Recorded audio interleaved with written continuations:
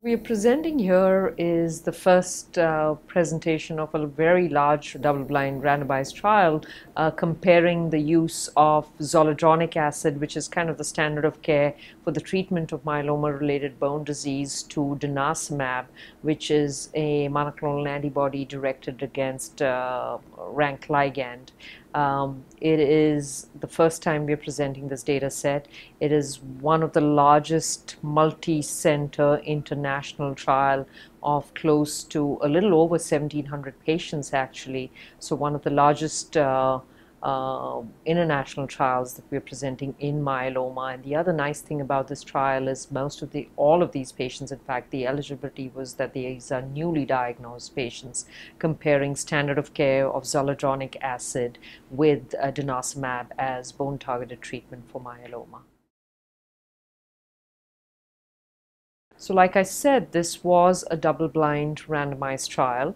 We have over 1,700 patients in this trial. It was a one-to-one randomization with half the patients getting zoledronic acid plus placebo versus the other half getting denosumab, which was the experimental arm, plus placebo. It was blinded to the investigator, it was blinded to the study sites as well as patients. And our primary endpoint here was looking at time to first SRE.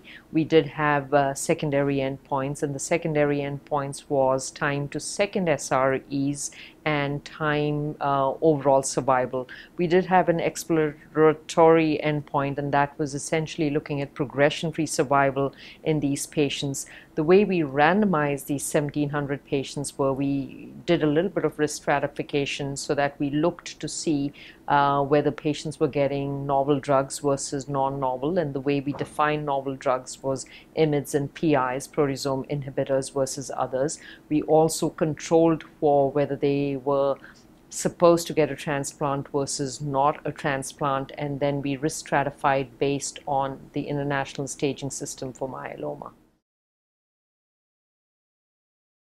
So what we found here was, like I said, 1,700 patients randomized in a one-to-one way. We found that SREs in both arms, there was no difference in SRE rate in both denosumab versus zoledronic acid. Our secondary endpoint, so we found equivalence in the study with respect to SREs. We did not find any superiority, but what was very striking in the study was we found a huge progression-free survival benefit in the experimental arm. So patients getting denosumab had a close to 10-month improvement in progression-free survival in our patients who were being treated with these bone-targeted agents.